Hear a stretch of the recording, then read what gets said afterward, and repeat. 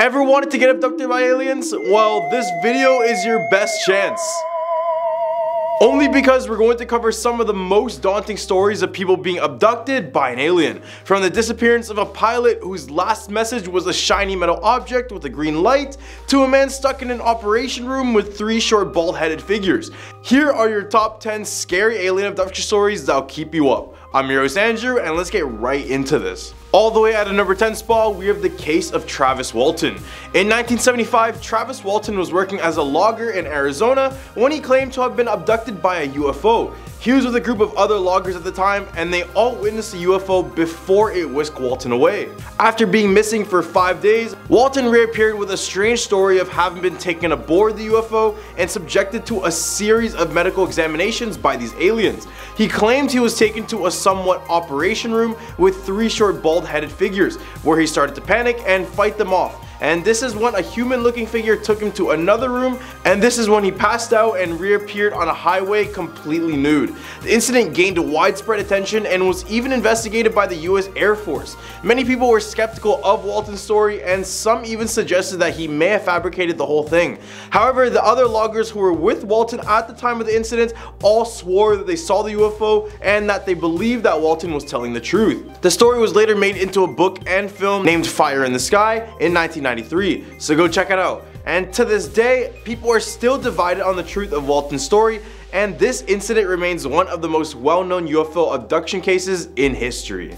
At a number 9 spot, we have the Barney and Betty Hill abduction. The Barney and Betty Hill abduction is a well-known case of an alleged extraterrestrial abduction in the United States. The incident took place in September 1961 as Barney and Betty Hill were driving back to Portsmouth, New Hampshire from a vacation. Betty first spotted a bright point of light in the sky that appeared to be moving erratically and growing bigger and brighter. Barney stopped the car for a closer look, and both of them observed an odd-shaped craft with multicolored lights that appeared to be rotating.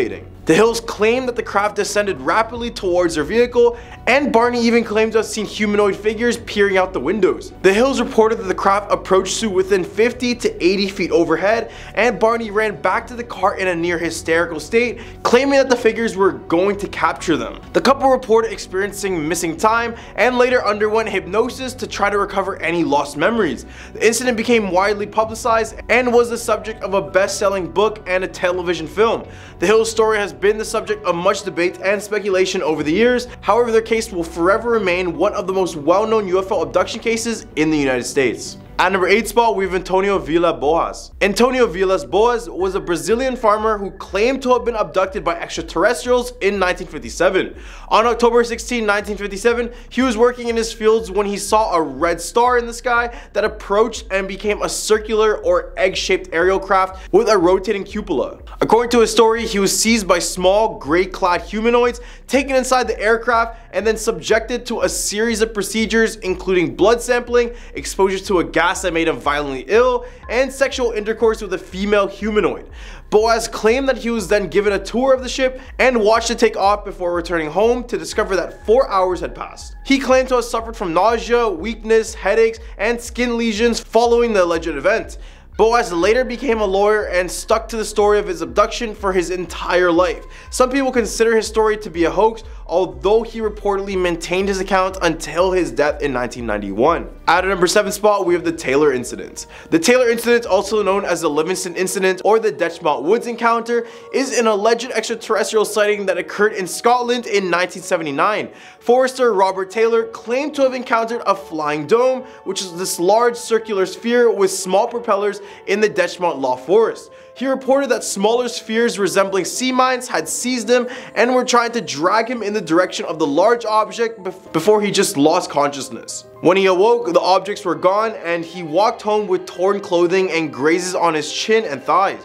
The police reported the incident as a criminal assault, and doctors treated Taylor's injuries. Ufologists have taken an interest in the story, and Taylor has become well known among UFO enthusiasts as the only person to have reported a UFO sighting that was a subject to a criminal investigation. Ufologist Malcolm Robinson believes the incident could be a genuine case of a UFO encounter, while UFO skeptic Stuart Campbell believes the story could have been a simple explanation and pointed to PVC pipes stored in the clearing that could have caused the ground markings. markings. At a number 6 spot, we have the Pascagoula Abduction. The Pascagoula Abduction was a highly publicized event that took place in October 1973. Charles Hickson and Calvin Parker were fishing near Pascagoula, Mississippi when they claimed to have been abducted by aliens. They reported seeing 2 flashing blue lights and an oval-shaped object that was approximately 30 to 40 feet in diameter and 8 to 10 feet in height. The 2 men reported being paralyzed while these 3 creatures with slit mouths and crab-like pincers performed an examination on them. After the event, Hickson went on to give interviews and lectures and even appeared on television shows like To Tell the Truth.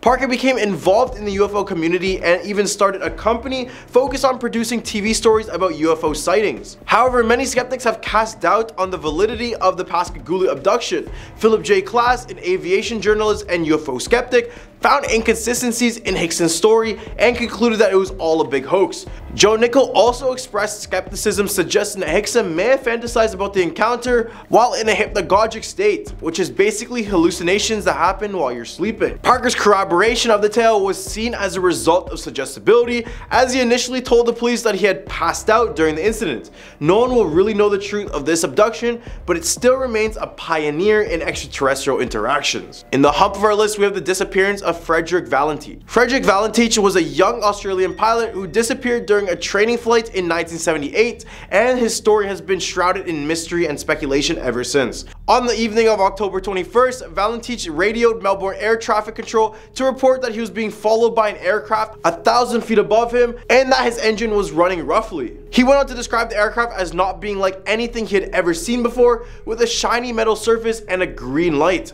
His transmission was then interrupted by metallic scraping noises before all contact was lost. A search was then conducted, but no trace of Valentich or his aircraft was ever found. Some have proposed that he staged his own disappearance, while others believe he became disoriented and just crashed into the water, mistaking his own lights for those of another aircraft. The investigation by the Australian Department of Transport was unable to determine the cause of his disappearance, but it was presumed fatal. Despite extensive searches and investigations, the fate of Frederick Valentich still remains a mystery, and it really brings in the question of what was really following him in the sky that day. Number 4, a UFO encounter or just sleep paralysis. A now deleted Reddit user was lying in their bed with their girlfriend when they woke up from an intense dream, and as he was about to tell his girlfriend, he realized that he couldn't move a muscle. All of a sudden, they heard someone yell out, "Watch out, he's awake," and he began to feel pressure on his chest, all while being tied down to a dentist-like chair. The Reddit user then heard a metal door close loudly and then just complete silence, which seemed to last an eternity. They could hear their girlfriend breathing in her sleep next to them, but were unable to move or even wake her up. This is when the user came up with the idea that they had been abducted by aliens. After a couple of minutes, it had seemed like they were transported back to their bed. After they regained control of their body, the user woke up with their girlfriend and went downstairs, where they had a glass of juice and smoked a cigarette in the garden due to the stress. They took their tablet and researched what they had experienced, and it was either sleep paralysis or an alien abduction. They then left off with a message saying that anyone who have claimed to have been abducted by aliens might have actually just experienced sleep paralysis, and maybe there's some truth to that. Number 3, the UFO encounter of Marius de Wilde. The French commune of Quarobo made headlines in September 10, 1954, when a local railway worker named Marius de Wilde claimed to have been visited by extraterrestrials. According to reports, de Wilde claimed that a cigar-shaped UFO landed near his garden and 2 small creatures in spacesuits resembling dive costumes emerged. The UFO shot a beam of light that paralyzed de Wilde, and by the time he recovered, the aliens were already getting ready to leave. Despite an investigation by the authorities that found unusual marks on the railway tracks, there was no concrete evidence of an alien encounter. The story of Marius de Wilde's experience with extraterrestrials quickly spread and reached the wine-producing village Châteauneuf-du-Pape, located hundreds of miles from Quarobo. The local mayor and town council were keen to protect their citizens and vineyards from potential alien invaders, and as a result, passed a municipal decree that banned all UFOs from landing, taking off, or flying over the community, which is just very strange. This strange and unique occurrence has become one of France's most fascinating UFO stories. Number 2, The Visitors. Louis Whitley Strieber is an American writer known for his horror novels and non-fiction books exploring paranormal concepts. Strieber claims to have been abducted by non-human entities, which he referred to as visitors, and he even wrote about his experiences in Communion, a non-fiction book book that became his bestseller and reached the #1 position on the New York Times bestseller list. Strieber's subsequent books also detail his experiences with the visitors, including Transformation, Breakthrough the Next Step, and Solving the Communion Enigma, What is to Come. In his writings, Strieber has explored the idea of parallel universes and time travel, and he believes that the human species is being led to a higher level of existence. He has expressed frustration that his experiences have been taken as alien contact, and has reported anomalous childhood experiences and possible early interference by intelligence or military agencies. Despite extensive testing, Strieber's brain was found to be functioning normally.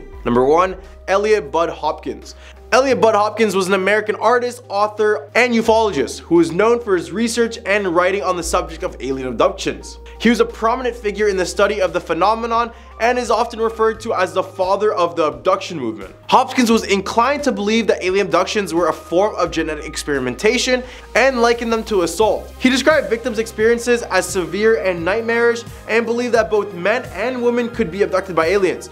Women in particular, according to Hopkins, seem to be part of a highly technological colonization scheme where they've been taken to spaceships, impregnated, and then had their hybrid fetuses removed. Hopkins believes that once a victim, abductees were powerless and susceptible to additional kidnapping. Critics of his work, however, argue that the phenomenon can be explained by normal hallucinatory powers of the brain, such as sleep paralysis. Hopkins rejected this idea and believed that sleep paralysis was an inadequate explanation for those who experience abductions outside of the bedroom. Well, these are the top 10 scary alien abduction stories that will keep you up. What do you guys think about this list? Leave a comment down below with your thoughts and some suggestions for our future videos. I'm your host Andrew, and be sure to like and subscribe for some more content in the future, and I hope you guys have a scary day.